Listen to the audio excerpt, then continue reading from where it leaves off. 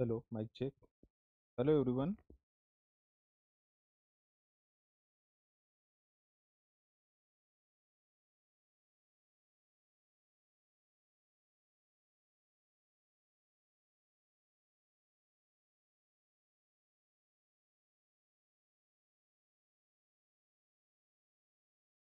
Hi, Patel.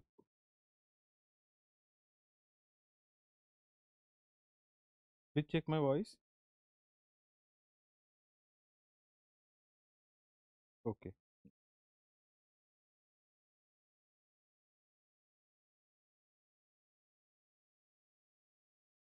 Hello, everyone. We are in the discussion of early clinical exposure, and today's case of presentation is rickets. Okay, rickets. There is involvement of bone in the rickets. This topic belongs to vitamins, that is fat soluble vitamins A, D, E, K. This is early clinical exposure series for first MBBS examination, and we are discussing the important clinical cases that are frequently asked in the first MBBS university examination. So today we'll discuss the rickets. So what will be the clinical presentation? What are the different laboratory parameters that raise or decreases in these diseases that we will discuss? Okay. Now see the clinical case. A 4-year-old boy was brought to the clinic with cheap complaint of bow legs, curved legs. Examination revealed prominent costochondral junctions and prominent forehead. Serum alkaline phosphatase was raised, ALP was raised, and the calcium was low. What is your probable diagnosis? So, what are the different sub questions in this topic? What is your diagnosis? Why bow leg occurs in this disease? Why ALP raised and calcium levels are low? And what is the treatment suggested? What is the this does not indicate the exact treatment, but what is the treatment suggested? These are the sub questions in this topic. So here the diagnosis is, as there is, what are the key features in this clinical case? See the age of the child, it is 4-year-old with chief complaints of bowing of the legs. That is known as genu varum deformity, means knees are placed, means vulgum means gum stick together, and varum deformity means they are there is distance between the knee joint, that is known as genu varum deformity. Examination revealed prominent costochondral junction, that is known as rachitic rosary. These are the key features. Then prominent forehead, that is also known as frontal bossing, and serum alkaline phosphatase level was raised and calcium level was low. So here the diagnosis is rickets due to deficiency of vitamin D deficient vitamin D deficiency rickets. This disease due to vitamin D deficiency in adult, it is known as osteomalacia. It is known as osteomalacia. And what are the features for the osteomalacia? There may be a history of frequent bone fractures, then proximal muscle weakness, then raised alkaline phosphatase level, and decrease in the serum calcium level. These are the manifestations in the osteomalacia. There is decreased bone mineral density that leads to the osteoporosis and frequent fracture of the bones in the adult. Okay, so why bow legs occurs in this disease? Why ALP raised and calcium levels are low? That we'll discuss. Why bow legs, bowing of the legs? Why there are classical symptoms in the vitamin D deficiency. What are the symptoms? Craniotabes. Craniotabes means ping pong feel like skull. Ping pong feel like school. आपने smiley ball देखा है, उसको press किया तो उसे press होता और झट से रिलीज हुआ, स्प्रिंग जैसा उसका ये हो जाता. So it is a ping pong ball appearance of the skull, that is known as craniotabes. Then wide open fontanelles, delayed closure of the fontanelles, frontal bossing. Then जब वो क्रॉल करने लगता है, जब बच्चा क्रॉल करता है, तो because of weight on this joint, wrist joint, there is widening of the wrist, and this is also x ray feature, widening of the wrist. जब बच्चा चलने लगता है, because of decrease mineralisation of bone, because vitamin D it is required for the mineralization of bone. Deficiency of vitamin D causes spongy bones. It causes the spongy bones, decreased mineralization of bone that easily becomes curved.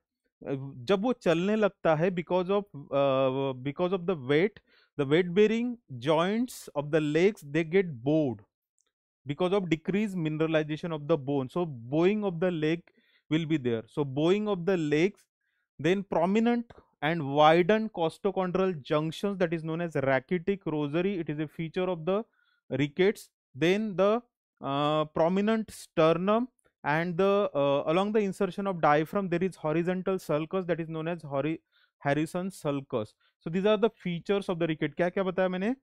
Ping pong ball like skull, that is known as craniotabes, wide open fontanelle, prominent forehead, prominent sternum, then the prominent and widened costochondral junctions, then Harrison sulcus, which is along the insertion of the diaphragm, pulling of the ribs because of the diaphragm gives the horizontal sulcus, that is known as Harrison sulcus, that is known as Harrison sulcus. So there is bone deformity in the rickets because of deficiency of the calcium. So vitamin D is required for regulation of the calcium level. There are three target hormones for the vitamin D. Which are these target hormones? So it acts on the vitamin D. It acts like hormone. It acts like hormone. It acts like steroid hormone. Steroid hormone. Intracytoplasmic receptors. They binds with the receptors present in the cytoplasm. So it through intracellular receptors they act. It acts like steroid hormone, and it has three target tissues: bone, intestine, and kidneys. Kidneys. So it regulates the calcium and phosphorus level in the bone.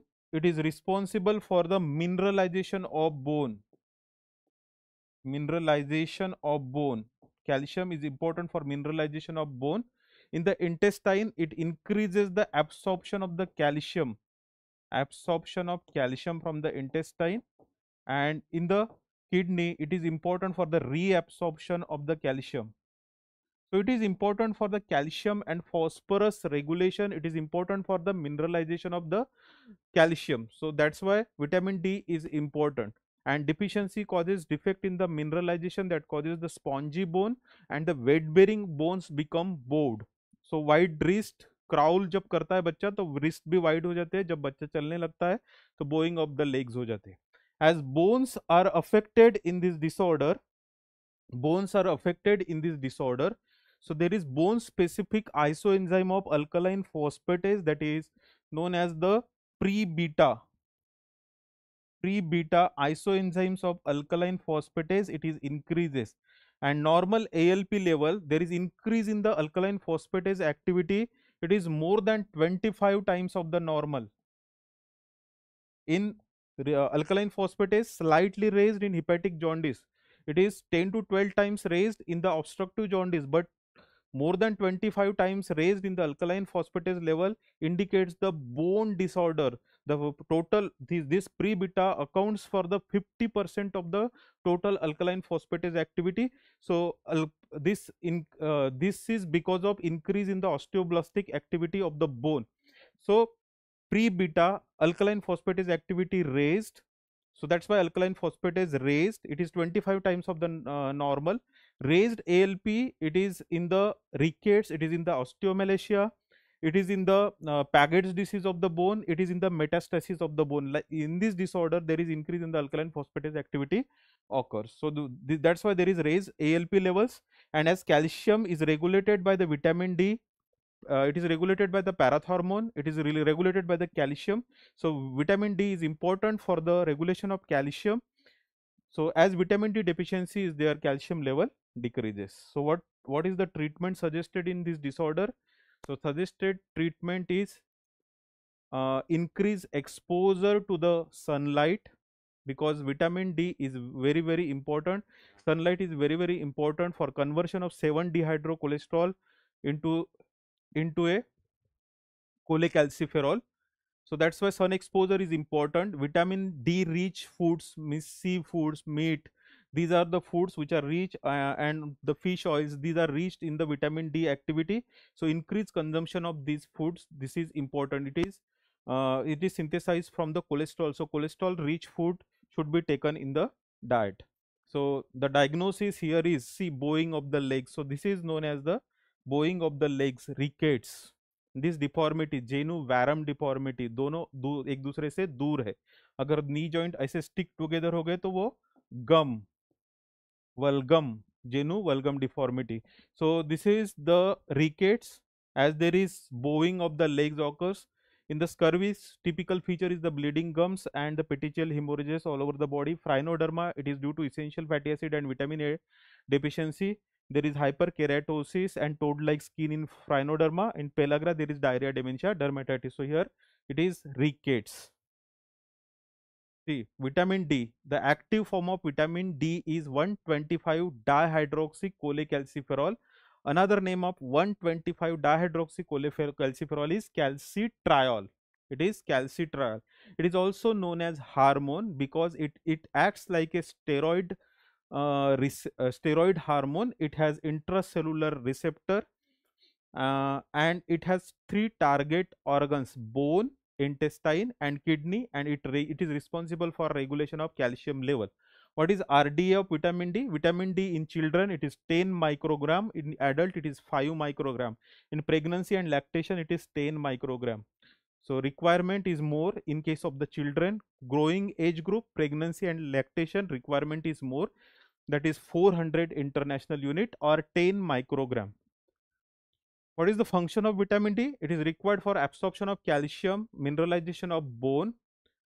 It acts on intestine, bone and kidney, and it regulates the calcium level. It regulates the calcium and phosphorus level. Deficiency in the children, it is known as rickets, and in the adult, it is known as osteomalacia. Dietary sources: the cholesterol-rich food that includes egg yolk, meat, fish oil, seafoods. So these are the different foodstuffs which contain cholesterol. So cholesterol, that is 7 dehydrocholesterol, which is present in the stratum corneum layer of epidermis. On exposure to the sunlight, on exposure to the UV rays, it is converted into active form of the vitamin D, that is it is converted into cholecalciferol. It is converted into cholecalciferol. It is converted into vitamin D3, and this on this vitamin D3 there is the 25 hydroxylase action which forms in the liver. So 25 hydroxylase converts this cholecalciferol into 25 hydroxycholecalciferol, which is by the action of the 1 alpha hydroxylase in the kidney, it is converted into 125 dihydroxycholecalciferol, that is known as calcitriol. This is active form of vitamin D. So cholesterol is a precursor for the vitamin D. It is also known as hormone. It is important for the mineralization of bone. It regulates the calcium and phosphorus level in the body. It is also has immunomodulatory action, and vitamin D is important for increase the vitamin D activity, increase the sun exposure, and increases the cholesterol rich diet uh, in the food. Means take the cholesterol rich foods that will increase your vitamin D level. Okay, so this is all about the discussion of the rickets. In adult, it causes osteomalacia, which in osteomalacia there is frequent bone fractures, proximal muscle weakness, raised alkaline phosphatase activity, low serum calcium level. These are the findings in the adult. Also, there is decreased bone mineral density, and that causes the osteoporosis. So this is all about the discussion of rickets and in short about the osteomalacia. So keep watching ECE series. Thank you very much.